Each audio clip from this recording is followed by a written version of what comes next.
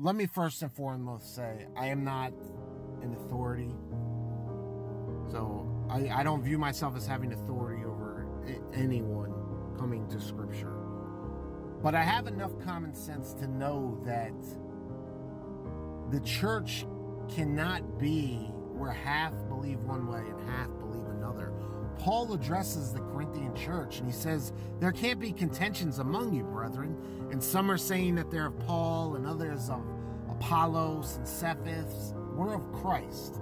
And Paul goes on to say, is Christ divided? God forbid Christ isn't divided. The church cannot be divided. You can't have half of you saying that Jesus is the Son at the resurrection, and then some at the baptism, and then some at Luke 135, or pre-existence, or some are God. Whatever the case is, the church cannot be divided. There can only be one truth. Paul lays out the foundation of the church. It's scriptural.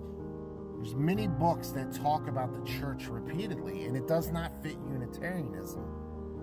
Paul talks about bishops and deacons and leaders and apostles. Unitarianism has none of this. You don't have bishops. You don't have leaders. That's actually the problem with Unitarianism. Everyone wants to be their own authority, that no one submits to authority. So you have everyone essentially being their own authority, coming up with all these crazy ideas, ripping books of the Bible out. Christ is this, Christ is that, all these contentions, but somehow you're under the same umbrella and want to be the church, but I'm telling you, you're not. You cannot disagree on every issue across the board and have truth. You cannot. And we can look at Trinitarians.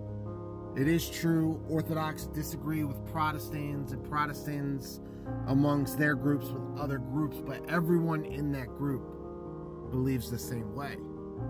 But with Unitarianism, you guys can't even agree on who Jesus is. That's insane. You guys are not the church. It's impossible for Unitarianism to be true scripturally, and I can prove it with scripture. There's no way. You are not the church. And even the handful of you that do agree, you know, like all 5 of you, you're not the church. In the book of Revelation, it talks about how there's a nation of people from every tribe, language, and tongue worshiping the Lord. And that it's numberless. That doesn't fit Unitarianism. You know, 5 people agreeing on YouTube, you're not every tribe, nation, and tongue and a sea of people without number. That's something bigger than your fringe ideas. And I'm willing to say I've been wrong. And I'm not your authority, but I can tell you plainly that you guys are not right. And these panels where you guys just argue and disagree, you guys don't fear God. You're going to stand before Him. Some of you make ridiculous claims, and you might be leading others astray. Think about it. Unitarian Pope, you're up.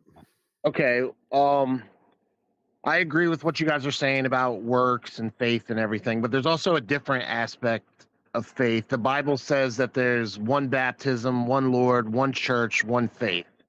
Now, the interesting thing up here, there's 9 people on this panel, and I would say every single person here has a different faith, a different doctrine all the way across the board. I don't think that the early church or the apostles had this karaoke view that they all just believed in different things, but somehow had the same faith. And I'm not saying that to knock any of you. I could be wrong. I could be in the wrong faith.